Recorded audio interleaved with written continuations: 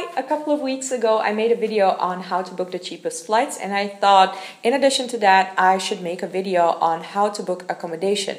Now this video will definitely not be about booking the cheapest accommodation because I don't believe those are always the best value for money, but I will give you my tips and advice on how I book accommodation. I'm by no means an expert. This is just how I do it, and I hope it's really helpful for you the next time you want to book an accommodation.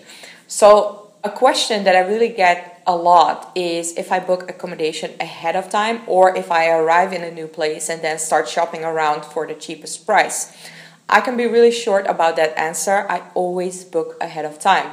There are a couple of reasons for this. One, my safety, because I'm a solo female traveler. I don't want to arrive in a place and then start looking around for an accommodation and don't know if it's safe. You know, the internet has made things very transparent, and that's actually the second reason.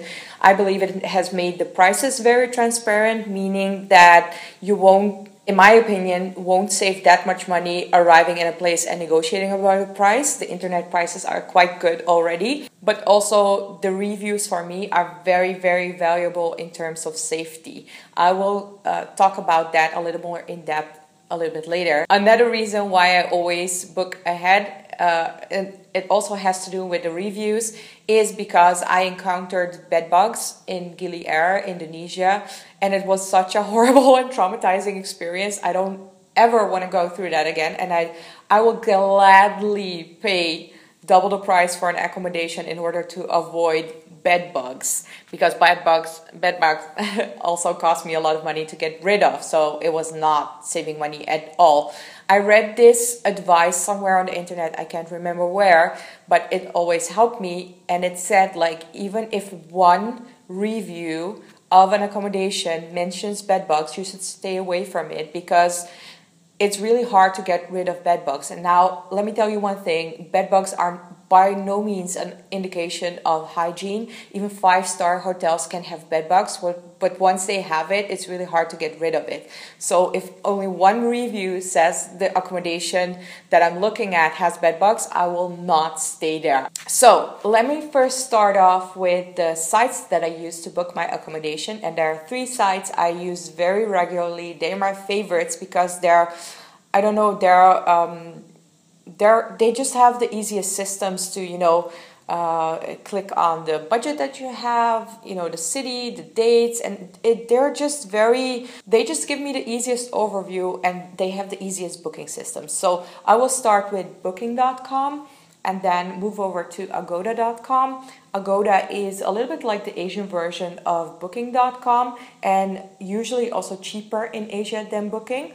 And then if I'm looking at a hostel, if I want to stay in a hostel, I will look at Hostel World. So these are my 3 favorite sites. I've tried others, but I just don't like their systems, and these 3 are very easy to use and also have the best prices in my opinion. So I will compare them with each other and then of course pick the best price, best value for money.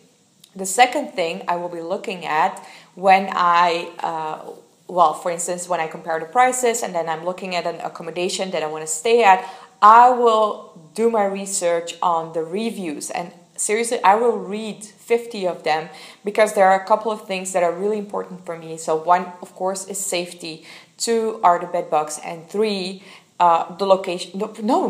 The location is on number 1. But usually, like, the top comments will already mention if it's in a good location or not. I don't need to be looking at any maps because if 10 people say it's a good location, I trust them. If there's 1 mention of bed bugs, of course, I will stay away. The safety is also very important. It's also usually mentioned in the reviews. And another thing that is really important for me personally, I don't know if that's important for you, but for me, decent Wi-Fi is also important. So whenever I'm looking at an accommodation, I need at least 1 review to tell me that it's decent internet. I don't need good internet or Wi-Fi. I need decent internet or Wi-Fi to upload travel vlogs for you guys. Otherwise, I don't want to stay there. So now you know I always book ahead. That my favorite websites where I book my accommodations, and also that the reviews are my primary source if the accommodation is value for money.